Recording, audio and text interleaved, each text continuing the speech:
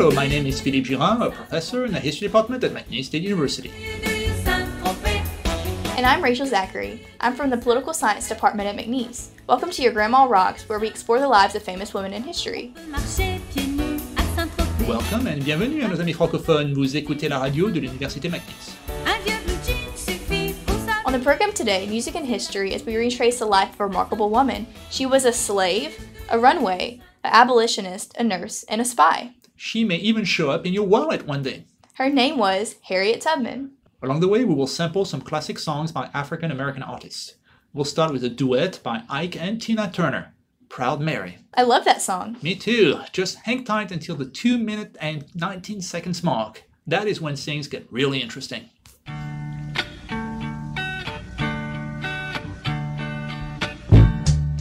You know, every now and then I think you might like to hear something from us. Nice and easy. But there's just one thing, you see, we never ever do nothing nice and easy. We always do it nice and rough. But we're gonna take the beginning of this song and do it easy. But then we're gonna do the finish rough. It's the way we do Proud Mary. Rolling, rolling, rolling on the river. Listen to the story now. Left a good job in the city, working for the man every night and day. And I never lost 1 minute of sleep, and I was worried about the way that things might have been. Big wheel keep on turning. Ooh, the Proud Mary keep on burning. And we're rolling, rolling, yeah, rolling on the river. Cleaned a lot of plates in Memphis, And I pumped a lot of tang down in New Orleans. But I never saw the good side of the city until I hitched a ride on the riverboat queen. know that Big wheel keep on turning. Ooh, the Proud Mary keep on burning.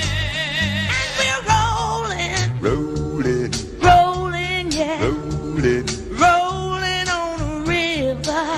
rolling on the Say we're rolling, rolling, rolling, rolling, rolling on the river. rolling on the river.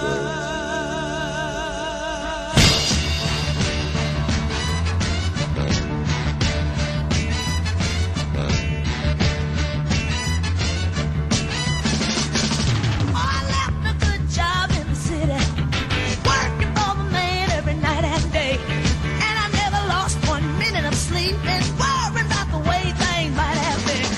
Big wheel keep on turning, turning, Proud Mary keep on burning, burning, rolling, rolling, all right, rolling on the river, rolling, rolling, yeah, rolling on the river.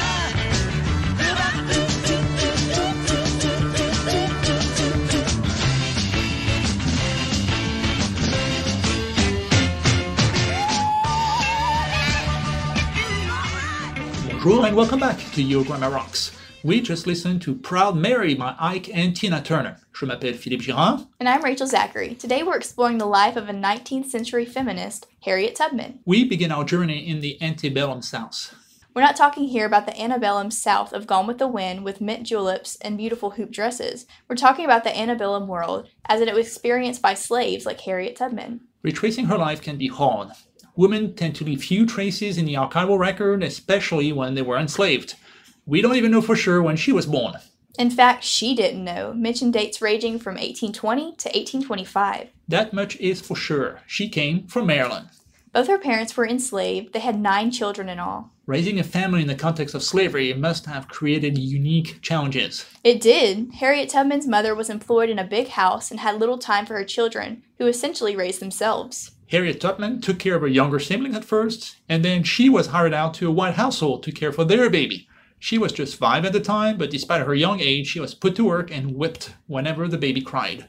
One day, according to Tubman, she was whipped 5 times before breakfast. She was later assigned various odd jobs on nearby plantations like hauling logs. It took a big toll on her health. Beatings, constant toil, and separation from her family. This was a traumatic childhood, to say the least. At least she got to stay close to her family. 3 of her sisters were simply sold off to other owners and disappeared forever. That kind of separation was tragically common in the 19th century. Slavery was expanding westward, but the Atlantic slave trade was no longer legal, so planters in Mississippi or right here in Louisiana simply bought surplus slaves from the East Coast. In the process, many families were torn apart. After losing 3 daughters that way, Harriet Tubman's mother learned that the youngest son, Moses, would be sold too. So Harriet's mother hid Moses for a month and then threatened to kill anyone who dared sell her son. The owner finally backed off. Young Harriet learned a valuable lesson from her mother that day. Slaves had few legal rights, but with enough courage and determination, it was possible to regain some agency and resist one's fate. On a completely different track, a slave could also gain his freedom if he agreed to collaborate with the system. That's what Harriet Tubman's father did. He was freed at the age of 45 when his master freed him in his will. But things did not always work out this way. The heirs were also supposed to free Harriet Tubman's mother, along with her children, but they chose to keep all of them enslaved instead. And so Harriet Tubman, her mother, and her siblings continued to toil for their master even though they could have been freed. Harriet Tubman eventually got married to a free black man, but because slavery went down the female line, she was destined to live the same life that her mother had, to bear enslaved children for her master and risk seeing them sold off. Violence remained part of Harriet Tubman's everyday life. At one point, she even refused to help track down a runaway slave. The overseer threw a heavy weight at her head, nearly cracking open her skull. Harriet Tubman spent 2 days covered in blood without receiving medical care, and then she was sent back to work in the fields. The incident left her with lifelong physical ailments, including headaches, epileptic seizures, and even visions from God. There was a spiritual side to her. She was convinced that God was leading her actions in some way. Maybe he did. At some point, Harriet Tubman's owner was planning to sell her off, and she began to pray for his death. Lo and behold, a week later, the owner died. Wow, maybe there is some divine justice after all. Harriet Tubman had an interesting take on Christianity. She rejected the New Testament stories about forgiveness and obedience. Instead, she found comfort in the Old Testament stories about resistance, like how Moses freed the Jews from slavery. I noticed that her little brother was called Moses. Later on, we'll see that the spiritual go-down Moses played an important role in her life. Let's listen to it now, shall we? Let's. Of the many recordings of this classic spiritual, I picked one by the blues singers Big Mama Thornton. Don't know much about her. What was her most famous songs? Well, there's Hound Dog. I thought that was by Elvis Presley. Big Mama Thornton recorded it first. She also recorded Ball and Chain years before Janis Joplin made it famous. Wow, there's always someone to upstage her, huh? Indeed. The most famous rendition of Go Down Moses is by Louis Armstrong, but we will go with Big Mama Thornton's version to give her top billing for once.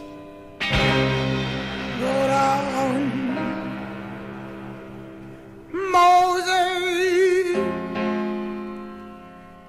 way down in Egypt land. I want you to tell old Pharaoh to let my people go. Go down. I said, go down, Moses. Way down in Egypt land. Tell old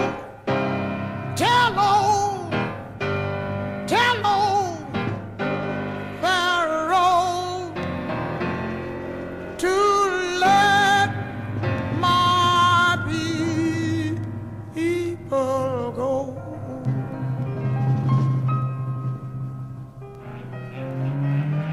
Let my people go from way down in Egypt.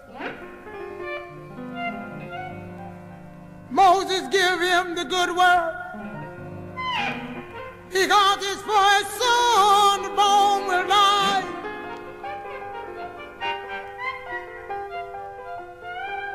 Just go down, Moses. Go down in Egypt land. Tell all Pharaoh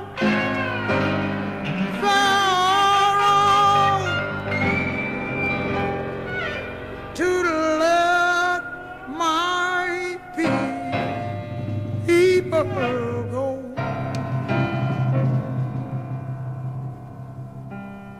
The good Lord spoke. Welcome back. We just listened to Go Down Moses, interpreted by Big Mama Thornton. I'm Rachel Zachary, co-host of Your Grandma Rocks, your favorite women's history show on KBYS. Et je suis Philippe Girard, vous écoutez la radio de l'Université McNeese. On the program today, the life and accomplishments of Harriet Tubman. Our story so far has been a pretty depressing one. There was no place for slaves like Harriet Tubman in antebellum U.S. society. There were mules and dogs, fit enough to work, but not welcome as citizens of the Republic. In 1849, after the death of Harriet Tubman's owner, his widow made plans to sell the whole family. 3 sisters had already been lost that way. This would have been completed the destruction of the family. But Harriet Tubman was not the kind of person to lie down and await her fate.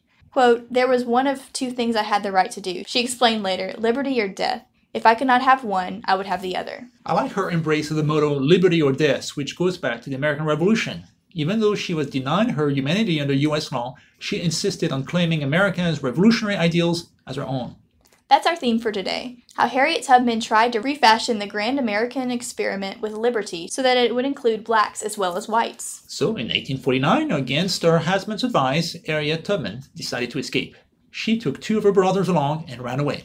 Soon after their departure, the brothers got cold feet, which forced Harriet Tubman to call off the escape. But she was no quitter. Soon after, she escaped again.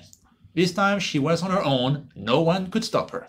Amazingly, she managed to make it through Maryland and Delaware all the way to Pennsylvania. This was a journey of 90 miles on foot through hostile territory. Here is what she said after she made it to Pennsylvania.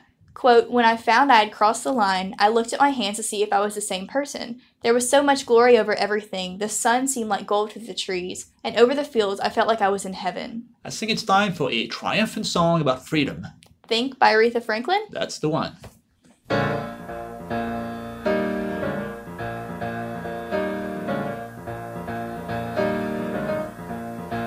You better think about what you're trying to do to me. Think, let your mind go, let yourself be free. Let's go back, let's go way on, way back when. I didn't even know you couldn't have been too much more than 10. I ain't no psychiatrist, I ain't no doctor with degrees, but it don't take too much time to see what you're doing to me. You better think about what you're trying to do to me, yeah. Think, let your mind go, let yourself be free. Oh, freedom, freedom, freedom, oh, freedom, yeah, freedom, now freedom, freedom, freedom, give me some freedom, oh, freedom. Hey, think about it, think about it. Ain't nothing you could ask, I could answer you what I want. But I was gonna change, but I'm not if you keep doing things I don't. You better think about what you're trying to do to me. Oh, think, let your mind go, let yourself be free. People walking around every day playing games, taking scores, trying to make other people lose their mind. Well, be careful you don't lose yours. Oh, think about what you're trying to do to me.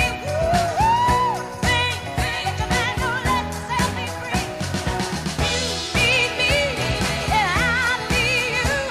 Without each other, ain't nothing we can do. Oh, think about it, baby. What you trying to do to me? Come on, baby. Think about it right now. Yeah, right now. Oh, right now. Hey, right now. You can think about it, baby. Oh, to the bone, baby. Yeah. Bonjour à tous and welcome back to Your Grandma Rocks on KBYS. Je suis Philippe Girard. And I'm Rachel Zachary. Today we're covering the life of Harriet Tubman, a Maryland slave who escaped to freedom in 1849. Harriet Tubman was not the only slave to flee that year. The U.S. was split in two between free and slave states, so it was possible for people who lived not too far from the border to find freedom in the North. That's how Frederick Douglass, another slave from Maryland, earned his freedom. We also had a show about Anna Crafts, a slave from North Carolina who found freedom in the North. What's unusual about Tubman is she didn't simply lie low. No, she said, quote, "My father, my mother, my brothers and sisters and friends were in Maryland still, but I was free and they should be free." Clearly, she was still traumatized by the way her family members had been sold over the years. She was not going to let slavery destroy what remained of her family. So in 1850, when she heard that her niece and two young children were about to be sold away, she arranged for their escape. Then in 1851, she traveled back to Maryland to save her young brother Moses. That took some incredible courage. She had just gained her freedom, and yet she walked right back to the lion's den to save her loved ones. That was not the only time. Soon she was back in Maryland yet again to help her husband escape.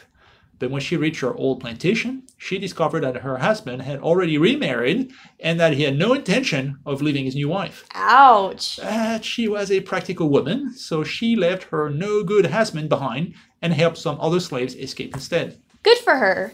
In all that, she made 13 trips to the South and helped free at least 70 slaves. She knew all the tricks. She would travel in the winter because nights were longer, and she would leave on Saturdays because papers didn't publish runaway ads on Sunday, which gave her a 2-day head start. Quote, "I was conductor of the Underground Railroad for 8 years, she said, and I can say what most conductors can't say. I never ran my train off the track, and I never lost a passenger." The Underground Railroad was so successful that Southern slaveholders lobbied Congress to pass the Fugitive Slave Act. We're exploring some pretty dark corners of U.S. history today, and that act ranks as one of the most shameful ever passed by the U.S. Congress. It forced authorities in 3 states to collaborate with slave catchers trying to recover runaways. That meant that even in Pennsylvania, Harriet Tubman was always at risk of being recaptured. But she did not back down. Instead, she extended the Underground Railroad all the way to Canada so that she and other runaways could live beyond the reach of U.S. law. On her way, she stayed at the home of the other great black abolitionist of her time, Frederick Douglass. Douglass was very impressed by Tubman's courage. Here is what he once wrote her, quote, "Most of what I have done and suffered in the service of our cause has been in public. You, on the other hand, have labored in a private way. I have wrought in the day, you in the night. The midnight sky and the silent stars have been witnesses of your devotion to freedom and of your heroism." The great white abolitionist William Lloyd Garrison was also impressed by Harriet Tubman. He nicknamed her Moses. Earlier we listened to Go Down Moses, which she would sing during her trip south. She used it as a kind of code to indicate to runaways the path was clear. That seems like a good time for another song. Are we going to listen to Go Down Moses again? No, I decided to go with Nina Simone's Mississippi Goddam. Well, that's a controversial one. It was banned in some southern states for a while. You're right, the lyrics are very political, but it's a beautiful song and it fits today's topic to a T. Hound dogs on my trail, school children sitting in jail, black cat cross my path. I think every day's gonna be my last. Lord have mercy on this land of mine. We all gonna get it in due time. I don't belong here, I don't belong there. I've even stopped believing in prayer. Don't tell me, I'll tell you. Me and my people just about do. I've been there, so I know. They keep on saying go slow. That's what they say, go slow. That's what they say, go slow. That's what's the trouble. Slow. Washing the windows. Slow. Picking the cotton. Slow. We're nothing but rotten. Slow. We're too damn lazy. Slow. Our thinking's crazy. Slow. Where am I going? What am I doing? I don't know. I don't know. Just try to do your very best. Stand up, be counted with all the rest. Everybody knows about Mississippi. Come down. Yeah. Picket lines, school boycotts. They try to say it's a communist plot, but all I want is equality for my sister, my brother, my people, and me. My people and me. You lied to me all these years. You told me to wash and clean my ears and talk real fine, just like a lady. You'd stop calling me Sister Sadie. But my country's full of lies. We all gonna die and die like flies. 'Cause I don't trust nobody anymore. They keep on saying, go slow. Yeah, that's what they say. Go slow. Well, that's just the trouble. Desegregation, mass participation, unification, do things gradually, will bring more tragedy. Why don't you see it?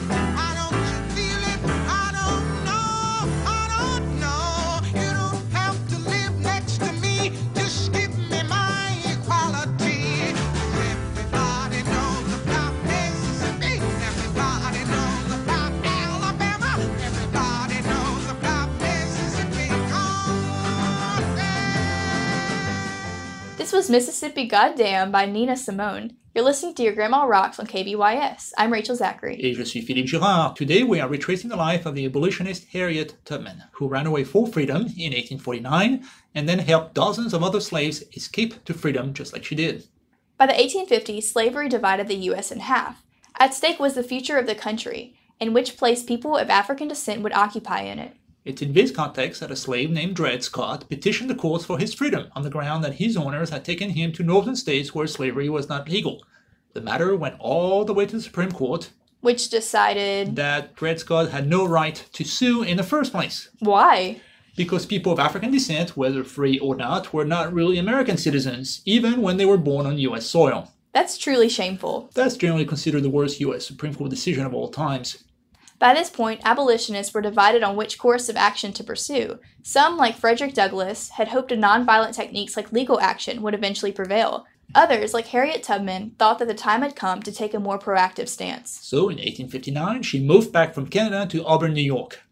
That was a courageous decision because she and her family were now at risk of being taken by slave captures under the Fugitive Slave Act. But she was done waiting to be accepted as a U.S. citizen.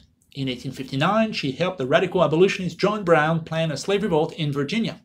Brown's raid at Harper's Ferry was a failure, but it marked the beginning of armed resistance against slavery, what eventually became the Civil War. When the actual war broke out in 1861, Tubman actively supported the North.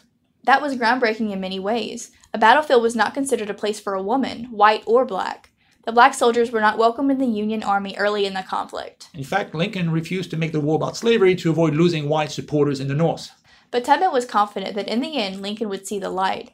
Quote, "God won't let Master Lincoln beat the South till he does the right thing," she said. Which is exactly what happened. In 1863, Abraham Lincoln issued the Emancipation Proclamation, and the Civil War became a crusade for black freedom.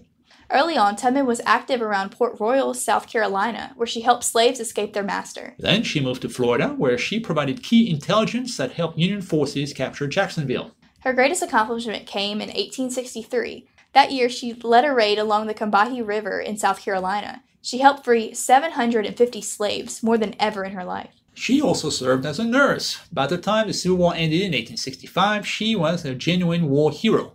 Except that it would take her another 30 years to be accepted as such. Wow, what a long path to acceptance. Indeed, but we'll get there in the end.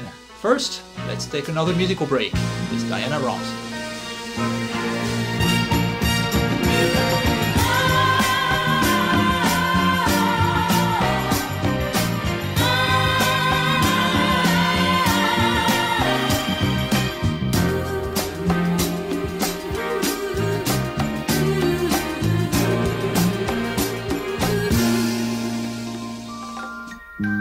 If you need me, call me. No matter where you are, no matter how far, just call my name. I'll be there in a hurry. On that you can depend and never worry. No wind, no wind, no rain, no rain. Oh, winter's cold can't stop me, babe. Oh, babe, baby, baby. If you're my gold,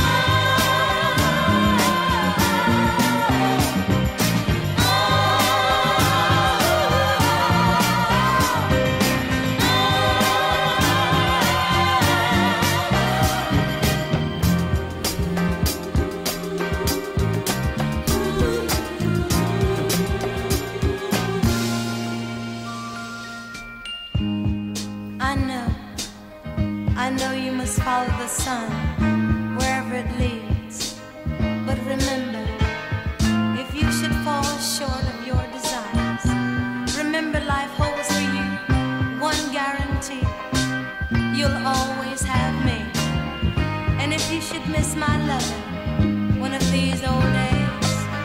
If you should ever miss the arms that used to hold you so close, or the lips that used to touch yours so tenderly, just remember what I told you the day I set you free.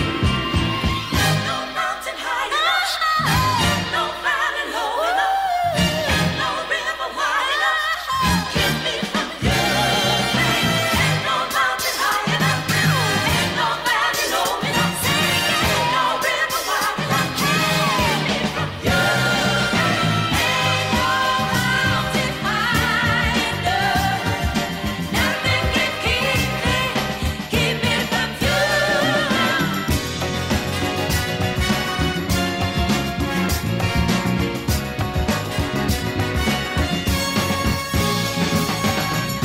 mountain high enough, ain't